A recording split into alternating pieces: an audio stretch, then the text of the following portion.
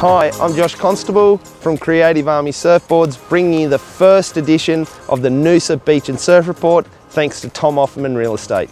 So the last couple of days, the open beaches have been super fun with light winds and a little bit of swell, but looking forward into the weekend for Father's Day. Saturday's looking great with east-southeast swell, high tide in the morning, so hit between the rock walls, low tide in the afternoon, the outer points for sure. And then into Sunday, the swell's jumping a little bit, high tide between the rock walls again, and then all the points in the afternoon should have waves on the low tide. Into next week, Monday, Tuesday, Wednesday with some offshores in the morning, anywhere from Sunshine through to Pridgeon, we're going to have some great little waves.